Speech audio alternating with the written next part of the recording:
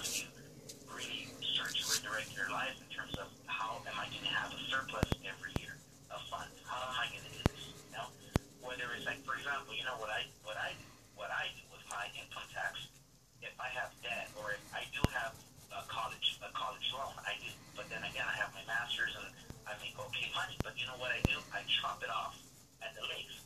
All of that money, for the most part, I put it to my college loan and I chop it off. Why? It's done and it's gone, and I can't get it back, right? But what it does is that it lowers my debt. You have to think of ways to lower your debt. Getting a car, or say I'm gonna rent an apartment in a nice place so I can get girls. It's not going to help you. It's only going to start to bring you down that path of ruin. So you have to totally change your mind. It's what Tom says. It's not just your car. It's lowering the price of everything you buy. For example, if you get a brand new phone, don't get insurance on it. Just get an awesome case. That's a simple thing that any guy can do. Get a case that's worthwhile, protected, and you don't need insurance. That's a ripoff. If you're paying $13 a month for insurance, that's a ripoff. You know, it's not worth it. And it's so true what Tom says. Most people don't look at the real nominal figures in the long run. They look at $13.99 a month. For how many months? And what's the APR? People just don't look that far ahead. They look at the easy way out, and then that's how debt starts to accumulate. Isn't that right, Tom? Well, of course. Exactly. And you know what? Everybody makes mistakes. Tom has made mistakes. I have made mistakes. But the thing is that can you correct the ship before it fucking capsizes? You know? And I think you can do it. And that's it, Tom. Like, I know you guys are short on time, but that's what I want to tell you. And good luck to you, man. Just you can correct that ship, but you have to start right now. And stop feeling sorry for yourself. Because you know what? Once you stop feeling sorry for yourself, that's when you start to improve yourself. All right, Tom, blow me up if you can. I'll blow you up. Here you go, Baldwin. And Ken, best of luck to you. Let us know how you make out. Do keep in touch with us, please. Let me take one more here on Money Monday. Gary in San Diego, you're on the Tom Leykis Show. Hello. Hey, John. Hey. Hey, I want to talk about competition and who we spend our money with, and the choices we make with our money. Okay. I just went through, trying to do the cord cutter thing, and I actually called you last week about that, and I'm finding out that the cable companies basically, they got you by the short one. They really have, it's not a monopoly, but it's a duopoly. You can really only have two choices.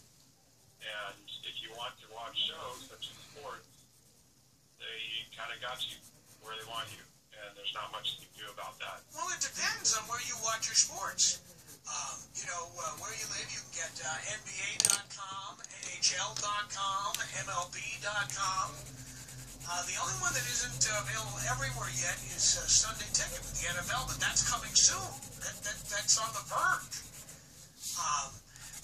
What sports are you trying to watch? Rugby, kangaroo jumping, college football. You do understand that there are apps that do that kind of thing. ESPN3 is one, as an example. Actually, I went through that whole ordeal on Saturday, and my cable company, when you sign up for that app on Roku, it says who's your cable provider, and then it tries to verify that you have ESPN, which I didn't because I got the lowest possible cable package I could get, so I could get my internet. And they said, you can't do it. So they forced me to sign up for a package that has ESPN, and then it allows me to watch the ESPN app. Right, but I don't know if you've been paying attention to what's happening in the news. CBS, which is the Columbia Broadcasting System, they now have an app that is not broadcasting at all. $5 a month, you can watch CBS shows without cable, without a TV. Also, HBO now has an app called HBO Go that's been available to people who have cable, like ESPN does that to you. But now they're going to let you have HBO Go whether or not you have cable. Well, I think that's the trend, and I can't wait, because I would rather pay ESPN $15 a month, let's say, right, than give the cable company any dollars, because subsidize the Kardashians or anybody like that. Right? Who wants to pay for those channels? I agree with you. I don't want to do that, but right now, as it stands, it looks like the only way I can get ESPN and watch college football is by signing up for a higher end package. And by the way, the other thing you can do is just to go down to your local pub and watch games down there.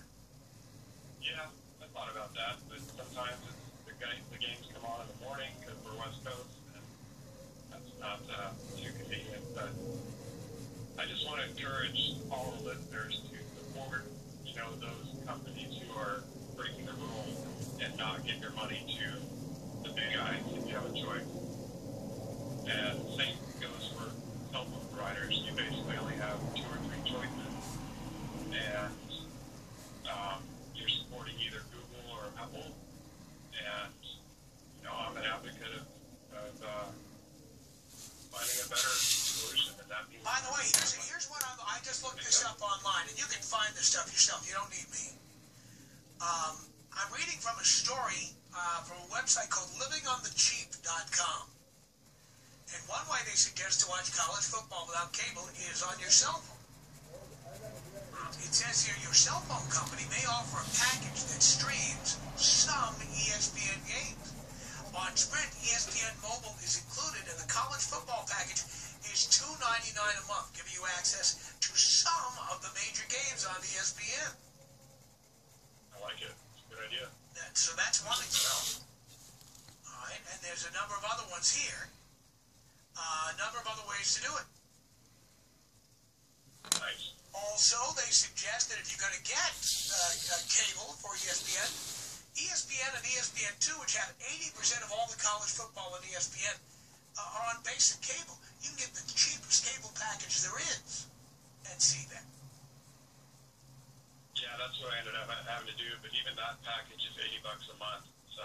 $80 a month? Yeah, for Time Warner. If you want ESPN, that's the lowest they have. Unbelievable. Yeah, unfortunately. But I think there will come a day that ESPN will offer this, just like HBO does, just offer it on their own. And then as soon as that day comes, I'm going to say screw you to the cable company. Yeah. Highly recommend it. And by the way, I didn't go to college, so my interest in college football is limited because I wouldn't know what college to root for. Right. All right, there you go. Gary, good luck to you. Thank you for calling in here on Money Monday. Serving the universe from an old laundromat in Burbank. 901-3000 Tom. This is the Tom Leykis Show. From the New Normal Newsroom, it's time once again for Leykis 101 News for Guys. I'm Gary. He's Nino. Brought to you part by Beer Magazine. Go to blowmeuptom.com. Click on the Beer Magazine banner. Get your Leykis discount to a year's subscription. The newly all-new digital version of the only beer magazine devoted to beer. Vegemite. That can't be possible. It's the only beer magazine devoted to beer. Yes, Vegemite sandwiches. Vegemite sandwiches are this month's feature. Paired with delicious beer. Yes. New study out gaining a little momentum Yeah, here. a little steam. Looking to figure out what exactly is an unusual sexual fantasy. What's unusual when it comes to sexual fantasy? Okay. Anything Bobby said. The most common one, apparently, amongst men and women, is that they feel romantic emotion during a sexual relationship.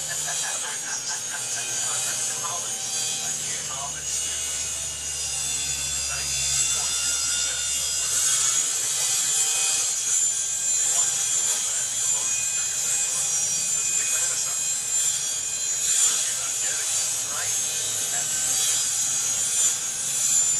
61.2% of men have fantasized about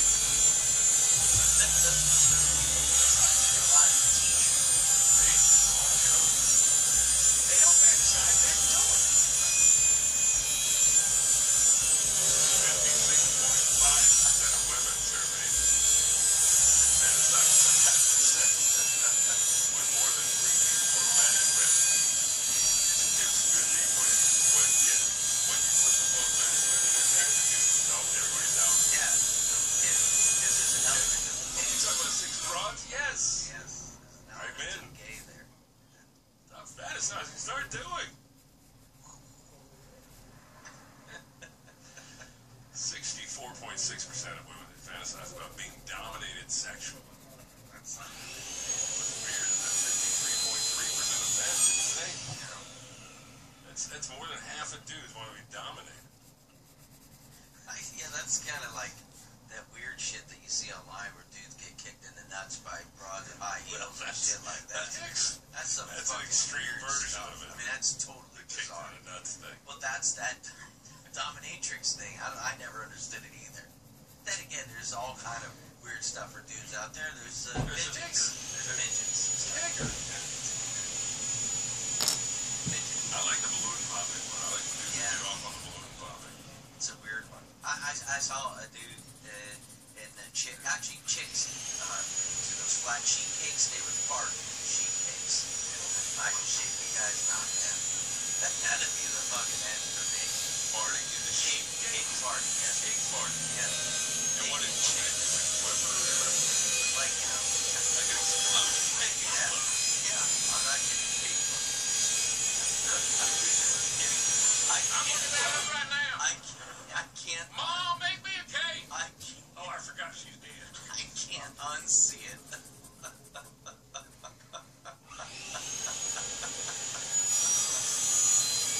38-year-old female Washington teacher had sex with a 18-year-old male student.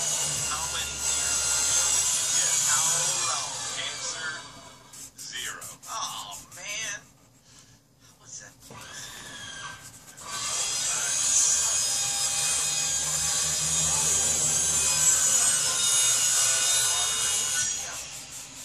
Her name is, Stupid. Her name is Elizabeth Kincaid. Ms. Kincaid. You know how Ms. Kincaid got busted, by the way? Actually, Mrs. Kincaid. Mrs. Kincaid, yes. When Mr. Kincaid found out, he went outside the house and started firing his gun up in the air. The cops came. Oh. Seriously, it's in the story. I shot my wife. That's how the husband reacted. He went outside and just started pumping shit in the air. I got the attention of the popo. So when they showed up, they're like, hey, lady, what's going on? Well, my husband just found out I was banging an 18-year-old student.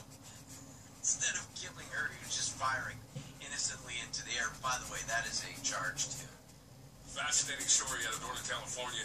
A CHP officer, apparently for years, would arrest girls, and upon arresting them, would take possession of their cell phones. He would search through the cell phone pictures. When he found one of them naked, he would email it to himself using their cell phone.